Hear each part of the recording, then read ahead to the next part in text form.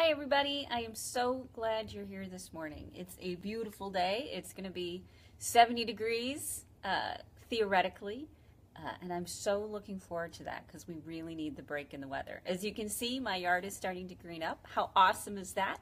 And all the spring flowers are coming out. Hey, Bonnie, great to see you. So if you don't know who I am, I'm Rita Hickman, body-mind expert, shiatsu massage therapist. Hey, Doug, good to see you. And today's topic is on sleeping. You know, I'm a big advocate of sleeping, and I do it very, very well. But I also work with a lot of clients who don't sleep very well. Hey, Sulina. And because of my lifelong high anxiety level, I haven't always been a really good sleeper. And so I really sought out, like I do with everything, about how we work, how our body minds work, to problem solve this, to figure this out. And I really nailed it probably about 7, 8 years ago. And so these are the tips that I use that help me sleep really well through the night, no matter what my level of anxiety, no matter what I'm worried about, or anything else along those lines, okay? So I'm going to start with my favorite, most unusual one, which for me is potato salad.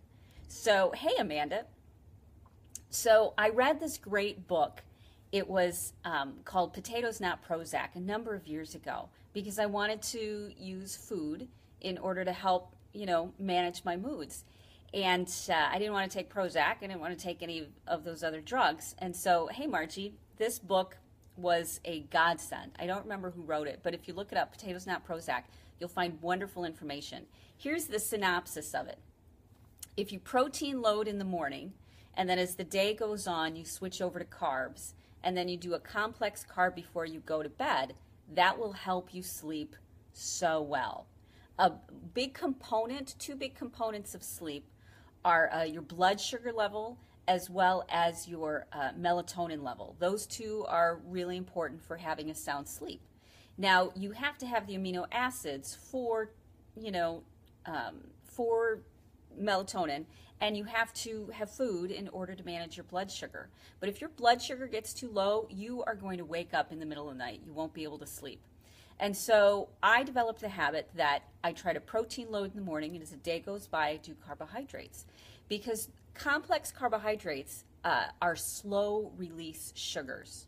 And so if you eat something like half a baked potato or potato salad or really dense multigrain bread before you go to sleep, then you're going to have a slow sugar release all night long, and you're not going to wake up because of low blood sugar. Now, for melatonin, the basis of melatonin is tryptophan. Tryptophan comes from protein sources. So you eat a lot of protein. It gives it time to digest throughout the day. The carb also makes space so the tryptophan can make it into the brain, past the blood-brain barrier, and turn into melatonin. So that's my most fun and unique tip, and that's done wonders. Now, of course, I fall off the wagon like everybody else. And if I do wake up in the middle of the night, there are two things that I do. The first thing is I drink some water because, hey, Deb, because when our body is stressed out, we don't sleep well. And so I drink half a glass of water, and then I'll go and eat my complex carb. Because remember, if your blood sugar gets too low while you sleep, you are going to wake up, period. End of story. You're going to be awake, wonder why you're awake, wonder why you're not falling back asleep. And so you need to eat something, even if it's in the middle of the night, that's a complex carb. Now, for me, it's potato salad because I love it, so I try to keep some on hand. And even just a couple bites, what that does is it raises my blood sugar enough again, and I can fall back asleep. Believe it or not, you're probably blaming all sorts of crazy things on why you're not sleeping. Your brain's coming up with all sorts of reasons and stories and whose fault it is and who's to blame. And many times it's your blood sugar. And especially if you ate something or drank something before bed that was a simple sugar, then your blood sugar spiked, but then it took a complete dive. And when it took that dive, that's when you woke up. That's what happens when you drink before bed. That's what happens when you have, a simple sugar before bed, ice cream or candy or something along those lines. Your blood sugar will dive and you will wake up in the middle of the night, and you won't be able to fall back asleep until you eat something that brings your blood sugar back up again. So that's where that whole midnight snacking thing came from for people, because after a few hours, the blood sugar goes down and you're wide awake. So, okay, what else do I do when I can't sleep? When I wake up in the middle of the night, let's say it's midnight or 2 a.m., and I've got a lot of hours still ahead of me, sometimes those hours are the most precious ones that I've got. And because no one's bothering me, I've got some time on my hands, clearly, because it's 2 a.m.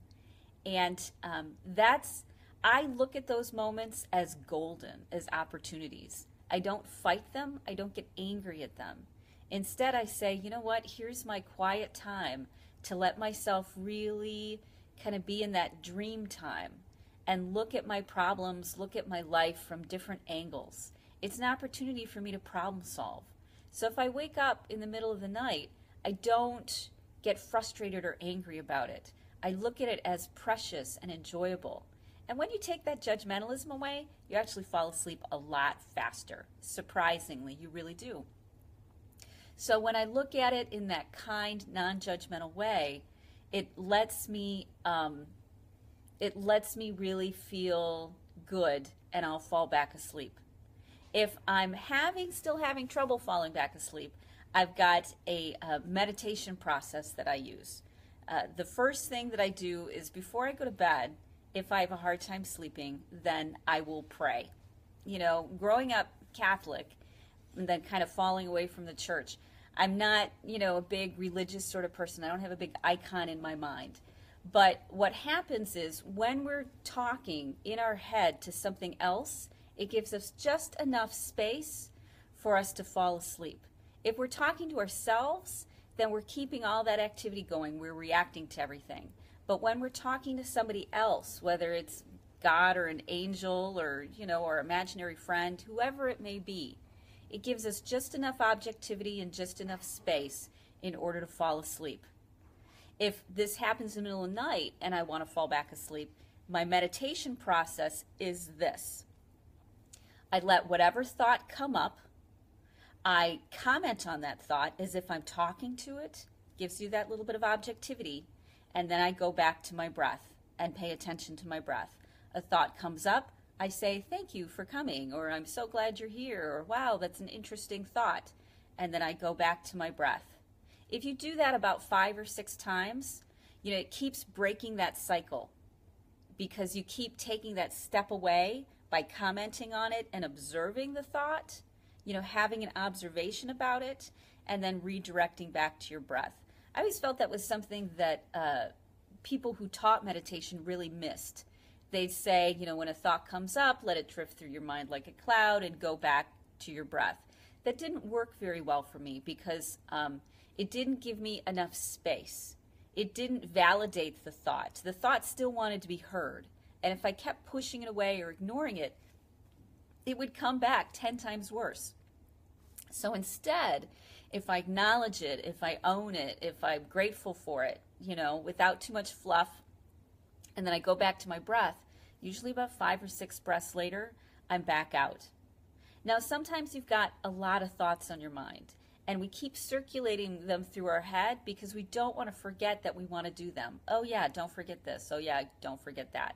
That is when journaling or writing comes really handy, because when you realize you don't have to remember everything because it's already written down, you don't have to figure it out because you've already figured it out. It lets you detach and go back to sleep, which is really, really handy. If I'm trying to make sure I remember things, or I'm trying to problem solve things, that's what's going to keep me awake. If you give yourself permission to do something that will help you, so you don't have to remember it, so you don't have to problem solve it, that will let your body and your nervous system calm back down, and that will help considerably. So yeah, writing down your worries or your wishes or your dreams, that you learned as a kid, that actually helps quite a bit. So if I don't have time to problem solve something, then what I do is I remind myself that the problem's still going to be there in the morning, and that's when I'll figure it out. Or I'll say, you know what? I'm going to give this to my dreams. I'm going to give this to my subconscious mind. Here it is. I actually have a visualization where I say, here are my problems. Here are my issues. I'm going to let you solve them and give me some answers in the morning. And if I do that, if I can picture them as gold cups, or I can picture them as a chest of objects. But what I do is I hand them over visually in my mind to something or someone else, trusting that my subconscious, my mind body is going to find the solution by the time morning comes. And that takes care of a ton of things. So those are my tips for sleeping. Oh, last one, light really does affect you. So get an eye mask. Make sure that your phone is flipped over so the light doesn't come on, every time you get a message or every time, you get an update on your phone, because that light, even when it pops up, totally disrupts your sleep. So turn your phone over, make sure that the light isn't going to come on while you're sleeping, and start to wake you up, and you'll be in much better shape. So, okay, like, comment, share, no matter where it is. I'm so glad you're here. I'm so glad you joined me. And thank you for being a part of this great tribe. So, you run lines from shows. Perfect, Deb. It gives you an excellent, step back, something else to think about. Perfect. That's like what I would do with the breath, going back to focusing on the breath. So, okay, comment, like, love, share, and be a part of this great tribe on this beautiful, beautiful spring day. I hope you enjoy it, and I'll see you tomorrow. Bye.